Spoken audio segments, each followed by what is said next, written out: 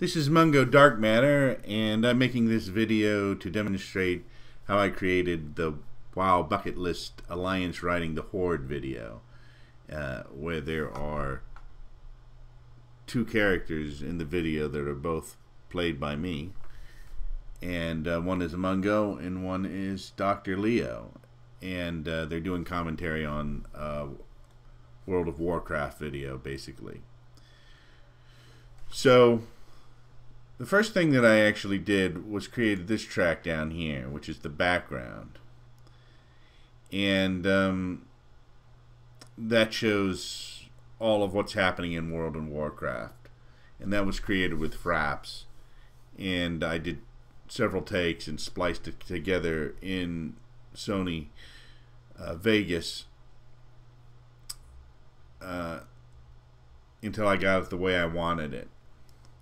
Then what I did was I created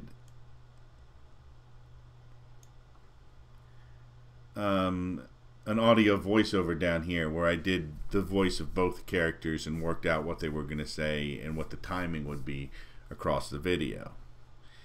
And once I got the timing correct, I did the first character, which was Mungo, and what he was saying. In my head, I did basically the voice of Dr. Leo saying his line, so I could leave a space that was about the right size. And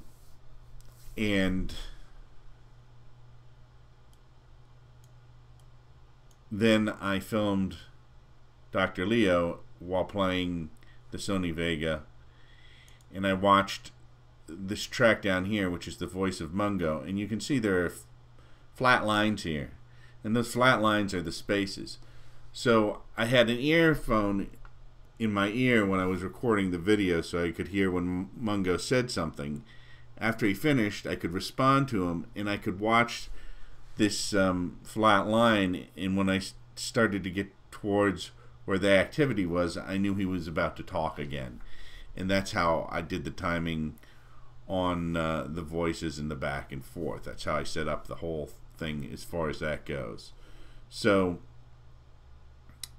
once that was done, it was just a matter of splicing everything together again. And so now I'm going to show you real quick how I actually did it in Sony Vega and how I recorded the other parts. I'll basically go through the steps with you. Okay, here's the Mungo track, which was recorded first. Now the first thing I needed to do was get the you can see it was filmed on green screen here, and there's a I need to use Chroma Key to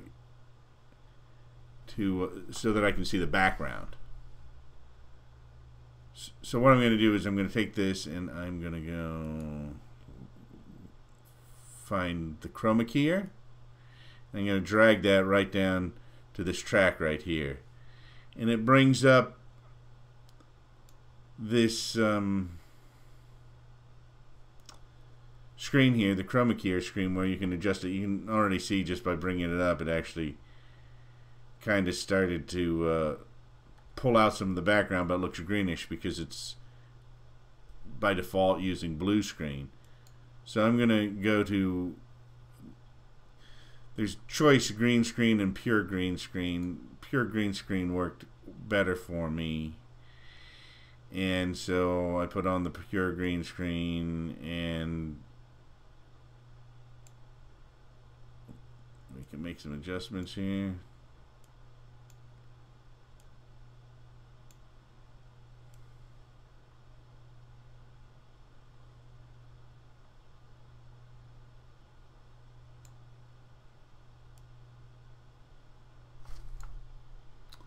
And we just adjust it until it's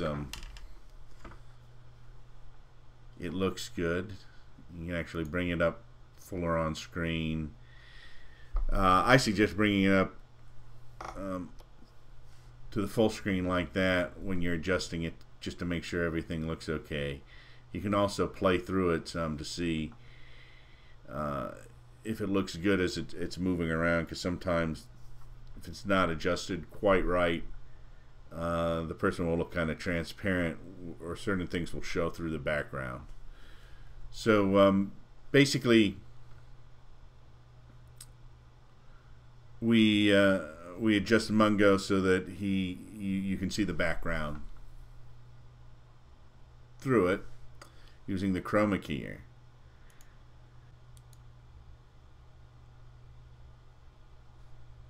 Alright, so we used Chroma Key to get the background to come out, and so we can see Mungo, and it looks like he's sitting in World of Warcraft. So, but the problem is he's too large. We want him down here, smaller in the left part of the screen. So what we do is we go over here to the Mungo track, and we click on this icon right here, and we can reduce his size.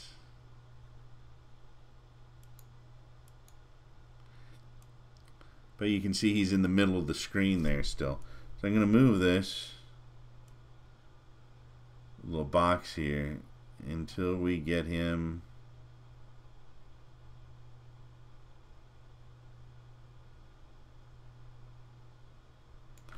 right where we want him. Okay, so we've got Mungo sized correctly, and he's down in the right corner and everything. We can actually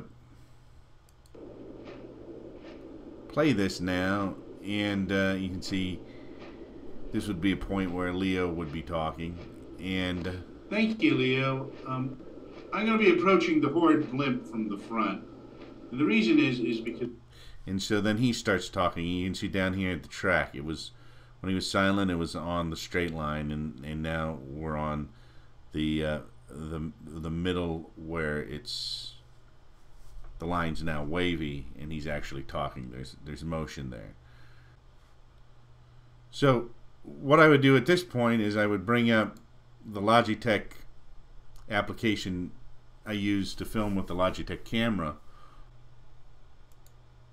And basically what I do is I get it so that I can see both windows at once. I can be running this, and I'm recording on this. I start the recording on this first, then I start the playback on this. Then as I'm filming the part of Leo, or the second part, I can see what's going on in the camera here, and I can see what's going on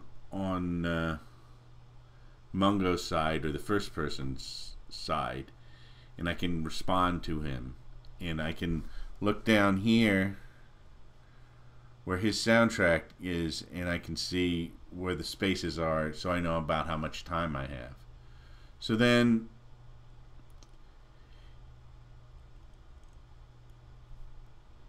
it's a matter of just filming the second part, or once I have the second part in, I can add Leo in. As you see right here, he's popped in. There's actually a little thing here called mute on each of these tracks, and you can mute out a track so you can see what it's like with or without that track. And that's useful sometimes when you're editing, when you want to pull something out. In this case, in the demonstration, I was pulling out parts. Now, basically I did all the same chroma key and sizing stuff with Leo that I did with Mungo, that I showed you with Mungo.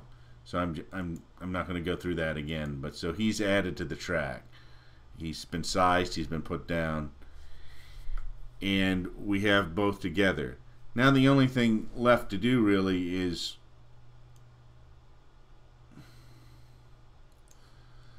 this is Leo's soundtrack right here, and you can see where Leo is talking and where he's not talking, and we can use those to help us line up with Mungo's sound graphically, and then we can listen to it and adjust it. So we move the tracks. You can actually expand or contract these tracks. This changes the time scale on it, so you can see better the spacing and everything. And you can size those depending on what you're doing to make it easier to edit. So basically, you line them up and you run through testing it to make sure that that they're coming in on the cue that you want them to come in, and that they're not going over the edge, and so that they're in each other's blank spaces. They're only talking in each other's blank spaces, basically. And once you get that lined up, Leo's track will have to have a little clipped off the front of it, because remember, you started recording Leo before you put on Mungo, so there's a little extra time on that. So you're going to have to cut off a little bit on the front of his track once you line it up and figure out where it is. And then you have the entire video, so that when it runs, to come from it at the front and try to land on either the very front end or the rear end, so the guards don't get me. It looks like you've got to hit right in the middle, haven't you? That seems to be. So they're going back and forth. You'll notice that the preview on this is not as good as quality as when you actually render it, and sometimes the synchronization of the lips is off, or the video and the sound is off a little bit. So really, once you get everything lined up, you need to render it and watch the initial rendering to see if you need to make any more slight adjustments on some things. At least sometimes you have to do that, because neither the image or the sound comes out perfectly on this preview, because it's a lower quality, and it takes a lot of processor speed to be able to do the preview. The rendering takes a while to do, so particularly the more tracks you have. This is like about a 10-minute video, I believe, and it took about 2 hours, I think, to render all this, because I've got multiple soundtracks on here, I've got multiple video tracks, and I've got multiple effects going on, including green screen and resizing everything, and the titles at the beginning and everything. So it takes a long while to render it, depending on the speed of your machine. This isn't a particularly fast machine, but it's not a real slow machine either, so it's probably a middle of the line. On your faster machine, you would probably pick up a little bit more speed on it, but it's still going to take a while to render it, depending on how many tracks you have. Anyway, that's how the video was created. I hope you enjoyed both videos, and until next time, I'm Mungo Dark Matter for Dark Matters.